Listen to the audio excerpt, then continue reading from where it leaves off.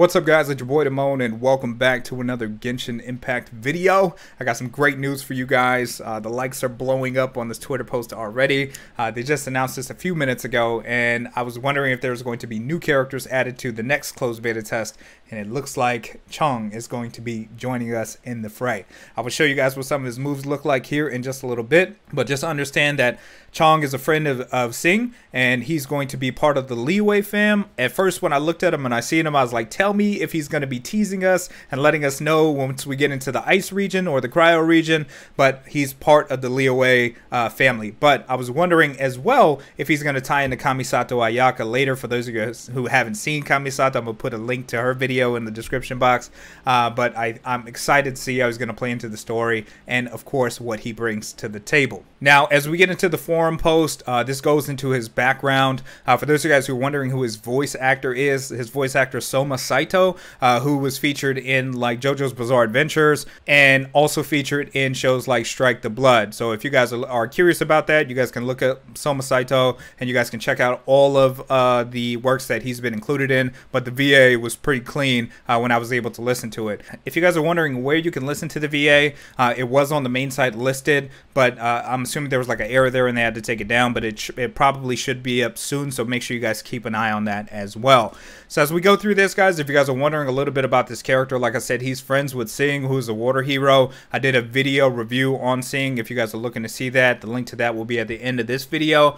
But basically who he is he's a exorcist, right? So what he likes to do is he likes to keep calm, remain calm. He avoids spicy foods. He avoids anything hot. But he's fueled by things like trying to prove himself to be a qualified exorcist at a very young age. Now the kicker, before we get into his moveset, guys, is as he sits atop an ice-capped mountain chewing on a snow bun, Chongyun can't help but sigh. The road ahead is still long indeed.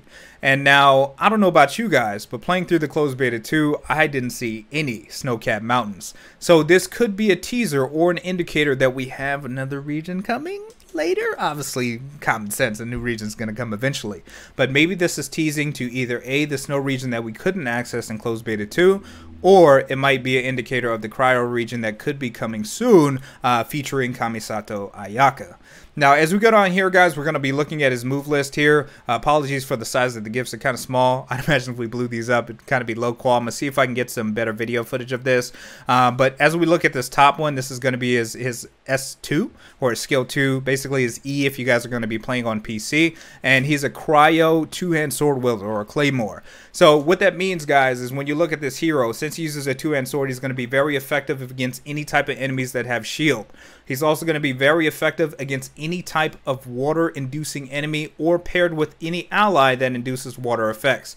So for instance, if you're using Barbara's E, where she brings out her little song thing and she makes the enemies or surrounding targets around you wet, then you can chain into Chongyun and freeze. Now you still want to be careful if you guys are using water heroes, if you guys happen to be up against ice enemies as well.